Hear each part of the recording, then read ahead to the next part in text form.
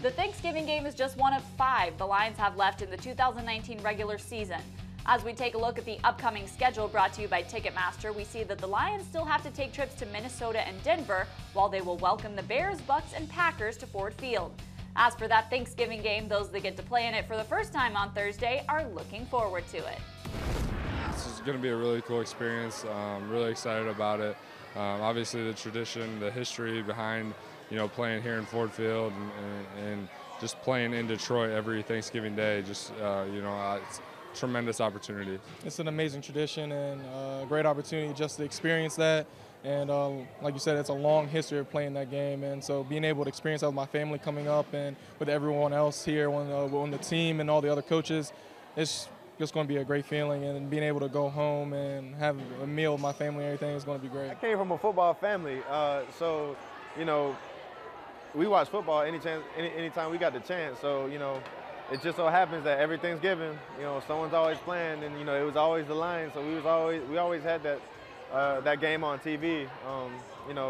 My father, having played football, all my cousins play football. We're a football family, so anytime we get together, we watching football or talking about it in some sense. So that's real dope that I'll be able to be a part of that.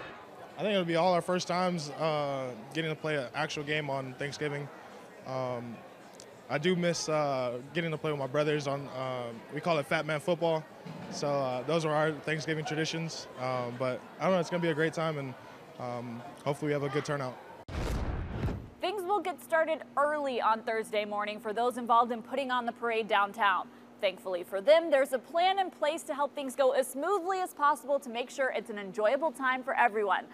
Patricia has a plan in place for the Chicago offense, and he's back with us now to let us know which players his team needs to focus on. Well, certainly we know how explosive they are. They're just very dynamic. They've got great skilled players. Allen Robinson is, he's one of the best receivers in the league. He certainly comes up big in big moments of the game, and someone they can rely on to, to go to. And I think that the chemistry between him and Trubisky just continually grows, and they trust each other. And it's just really hard to defend against. 86 yards from Robinson in that last game against the Bears, so you got to look out for him, and we see how dangerous he is in this play. Yeah, you can really see his route running ability, and what they're doing is they're doing a really good job here of moving him around, putting him in different positions. You're actually going to see him in the slot position right here. He's the number 2 receiver. They use a little bit of motion to kind of distract the defense and make the defense get some adjustments, but it's all about matchups for them. Usually most defenses, they'll leave a single guy inside, or they might travel a corner, but in this particular case, they get a good matchup. They kind of push it into the hash. And you can see Robinson right here is just very dynamic at the top of the route. So just a guy that can really have those movements, those explosive movements to create separation. The DB's in a lot of trouble here. He's trying to get his hips right and just breaks across the formation. The ball is up high where he knows Robinson's going to be able to go get it, gets it over the underneath defender, and he catches it. And then, his run after catch is just phenomenal. So explosive player, can change field position in one play. He's a great route runner. He's trusted by the quarterback, and the quarterback does a good job here off of the play action, moving within the pocket, finding space to deliver the throw downfield. Again, coming out with his back to the defense. Trubisky right there. He's moving the middle of the field safety right here with his eyes, trying to influence him out to the right, knowing that, Allen Robinson's going to cut across the field over here to the left, and they, get a big play out of it.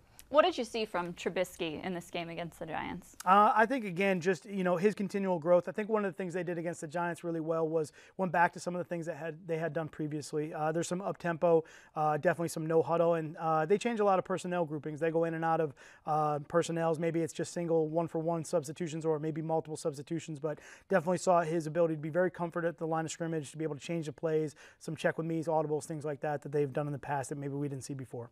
We see him find Tariq Cohen for a touchdown in this next play, which also happened in that game a few weeks ago. Yeah, another dynamic player. I think Cohen is one of the most unique players in the NFL right now. I think his ability to run the ball, to be able to get out as a slot receiver, or also just, catch it out of the backfield. This is certainly an area of the field where he has a lot of production, in the fringe, high red area. They give him on a little bit of a short shuffle motion. They're trying to get the matchup on the linebacker here, kind of stack him just enough here on Robinson to get a little bit of a natural pick for the linebacker. He fights through that.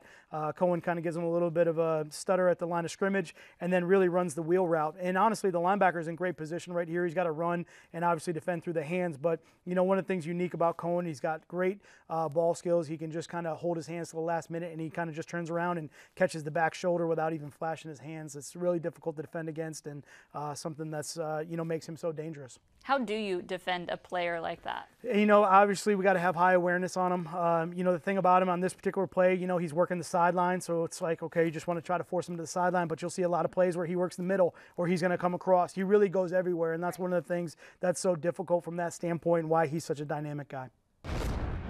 That just about wraps up our special Thanksgiving edition of Lions Game Plan. Whether you're going to the parade, going to the game, having dinner with family, or maybe all three, I hope you have a great Thanksgiving holiday. I'm Tori Petrie. Thanks for watching, and we'll see you next week.